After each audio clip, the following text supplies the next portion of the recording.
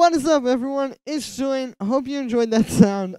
Today I'm going to be showing you how to make music like Solomun. As usual, you can get the project file and samples from this video in the description. And if you're a patron on my Patreon, check there because they'll be available. And yeah, let's get started. So this is the clip you heard in the intro. We're at 123 BPM, and the first sound I have here is this drone, which sounds like this.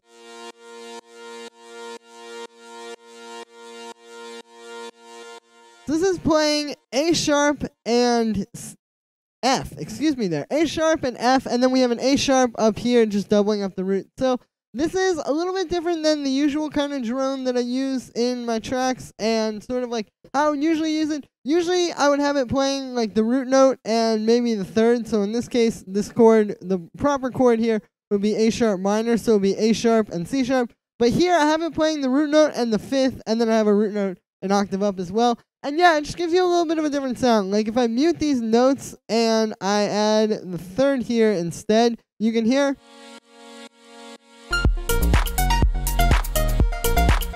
Just doesn't really quite have the same vibe. So having that fifth and then the octave up there, I just feel like fits a little bit better for this vibe. I was going for something a little bit more like mysterious and kind of like dark in that sense. So yeah, I feel like the relationship between the A sharp and the F there definitely gets that. So then for the sound, it's made in analog. What I've got here is I've got two saw waves, and those are going into a low pass filter. You can see I don't have any envelope on the filter. It's just set like this. I got the frequency set there, and I've got the resonance. And then after that, I just have a bit of vibrato here. You can see, yeah, I've got it up to 42%. Pretty slow rate. Just kind of gives it some motion, so it's not just the same sound for the whole time that it's playing. And yeah, so the next thing I have on here is the saturator, which is set like this. I've got a bit of drive, and then I changed the color mode, the sinoid fold, so just gives it a little bit more power. Then after that, I have a bit of reverb. You can see it's set pretty wet, and it's got a pretty long decay time. With drones like this, I try to use reverb almost like to add texture. Like, obviously, you know, you're not going to be able to tell, like, reverb or delay, like the way you can hear it in something more rhythmic. When you just have a long note like this or multiple long notes like this, you would just usually have the reverb for, like, yeah, adding a bit of that kind of, like, spacey texture. Like, if I turn it off, it's so cool because we have the saturator, but it's a very dull, kind of, like, saw-wavy sound that you just hear a lot. So I feel like adding the reverb adds that cool kind of texture to it. And then I turned off all of these kind of things as well. Just, it kind of, like, cleans it up. Like, some of these can make it sound a little weird. Like, this spin here, if I turn that on, you can hear it gets all chorusy, so I just like to turn those off. So then after that, I have this auto pan, which is set like this. I've got the phase set to 0, and we're on the saw waveform, and I've inverted it, and then we've got it doing quarter notes, so it's doing like this kind of fake sidechain, like if you hear it playing off the kick. Yeah, and the only reason I didn't sidechain this and the other melodic things, as you'll see, to the kick, is just because the kick, it just didn't quite sound right sidechaining things. Sometimes when you sidechain things, it can be a little bit weird with different kick samples. So yeah, I just prefer to use this, and it makes it a little bit cleaner and a little bit simpler. So then after that, I just have an EQ8 cutting at the low end, and then I boosted a bit of high end to kind of bring out that sharpness again. And that's it for the drone. So the next sound I have here is the lead, which sounds like this.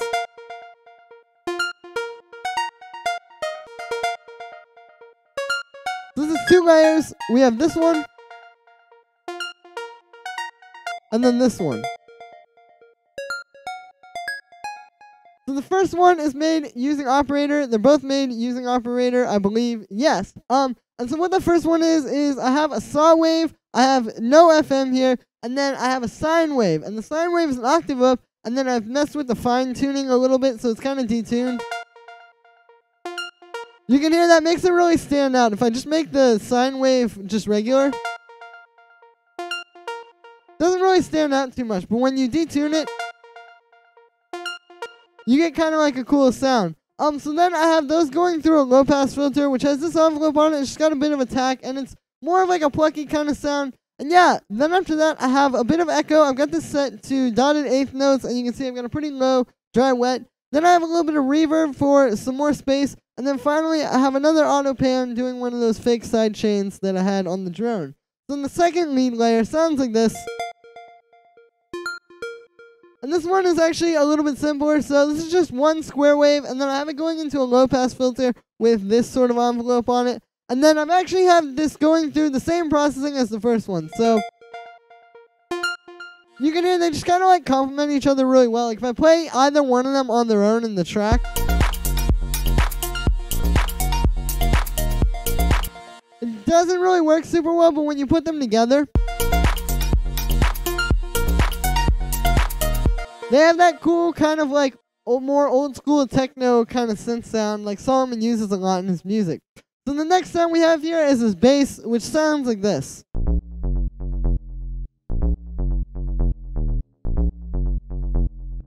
So this is just kind of following the chord progression. Pretty simple with the notes, honestly, on this one. And then for the sound, what I've got just this square wave in operator here. That's going into a low pass filter with a bit of an envelope on it, kind of doing like, yeah, like a pluck. And then after that, I have that going into this echo, which I'm not using a whole lot. You can see I've got it set to 16th notes. And then this is just to give it a bit of texture. The thing is that this bass just sounded very flat and dry. Like, it's just very obvious. So I like adding things like echo that, if used right, can add kind of a nice, more like organic texture to it. And what I mean by used the right way is, you can see here, I've got this high pass filter turned up pretty high. Oh, well, pretty high for a song like this. I've got it at 155 hertz. So what that's doing is it's cutting out all the bass from the repeats. When you have a delay, you really don't want to have, when you have a track like this where there are a lot of things going on, you really don't want to have like some super low end being delayed over and over. It's just going to get really messy. Like if I turn off that filter, you can hear that those low end cascading delays just aren't really the best. So what this does is it just filters that low end out of all the delays. And this way, you still get the echo and you still hear it. You just don't feel it so much. And then the other thing there is just having like a very low, dry, wet, so it's not a whole lot of the delayed signal coming through. And yeah, then after that I have this reverb. You can see I've got the size and the decay time turned down a bunch. I don't have that much dry, wet either. And that's just kind of doing the same thing. It helps to give it some life and just helps to kind of like, yeah, make it a little bit more interesting of a sound. Here's without it. And then with it.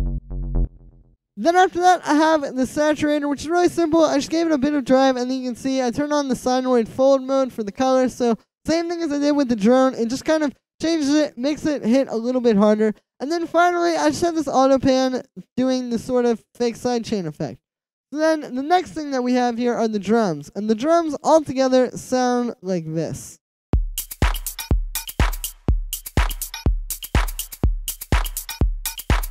So the first drum that I have here is the kick, which sounds like this. And so the way that I made this kick is actually a bit interesting, and it's definitely a really good technique for making this kind of style. And if you want to make those like Solomun style, kind of like softer but still really punchy kicks. So the way that I made this essentially was by taking like an 808 kind of kick. You can just have that long, like I said, 808 style, kind of like sine wavy drum machine kick. And what I did was I brought it in here, and I first added a volume envelope to it. So you can see I just kind of have that set like this, so it shortens it a lot. If you listen to this one, you can hear it's very long, and obviously you wouldn't want something like that in this track. So yeah, I just shortened it with the sustain and the decay. Then after that, I pitched it down a little bit, but then after that, I added what's called a pitch envelope. If you don't know what a pitch envelope is, basically it's like a volume envelope, how it starts at one point and goes down to another point. It's the same thing, just on the pitch. And what you can do with this is you can add punch to your sounds. So if you listen to this original kick, it's kind of punchy. You know, you can hear the attack at the start of the sound. But if you listen to this, you can hear it's a lot more punchy. And so this is the pitch envelope at work. Basically what I did here is I just kind of turned it up a bit. And then it's all in just how you play with the decay. Like if you do too much, you can hear then it's kind of pitched a little bit too high. And if you do too little, it's just like a clicky kick. So yeah, again, the key is just to kind of get it in the right range. And the right range is going to be different for every kick because every kick is a different length. But yeah, that's how I did that. So that's a really good technique. Like I said, to make these kind of kicks, like I'm pretty sure Solomun does this. I know a lot of other producers do this. And yeah, if you want these kind of like punchy but still tight and just sort of like workable, I guess you would say, 808 kicks, this is the way to do it. So then after that, I just have a bit of saturation. I've just turned up the drive a little bit, and then I turned up the bass frequency on the analog clip. This just gives it a little bit more power. It kind of helps to bring it through a little bit more. So the next thing I have here is the clap, which sounds like this. Not really a whole lot to this. With this is more about the style of clap. Like, I've noticed Solomon uses a lot of these kind of like softer, more like hand clappy kind of samples. So I took one of those, and then I have that going through a small amount of reverb. You can see the decay time is pretty short, and then the dry wet is at 13%. So not a whole lot on there. Just kind of helps to bring it to life a little bit. The next thing I have here are the hi-hats slash shakers, which sound like this. Basically, what I got going on here is I have this hi-hat, which is just playing on the upbeats. You can hear how it plays off in the clap. And then I have the shaker, which is kind of playing off of that. So you can hear, the cool thing with these is they're kind of similar, like, tonally slash sonically. So it kind of just sounds like one loop. And this is very simple. As you can see, there's like no processing on these. It's kind of just more about sound choice with these. And also it's like about just knowing like subtle details. Like, I would not call these drums complicated or complex at all. But I will say there are a lot of like subtle complexities going on there that make it more than just like, you know, like it's not just like this. Like, that would be a little bit boring. So having these extra things in there, again, it's just like subtle stuff like that that really makes the whole thing a lot better. So the last layer of drums that we have here are these two little percussion sounds, which sound like this. These are pretty simple. It's just like this clave, and then this little metal percussion thing. And then those are just kind of playing off of the rest of the drums. So I play it with the kick and the clap. Yeah, really not a whole lot to those. Again, they're just kind of like very subtle little sounds in the background that help to really build up the track and add a lot to it without being too much and without having too many things competing for the same space in the track. So that's pretty much it for this one. I just want to show you guys some techniques.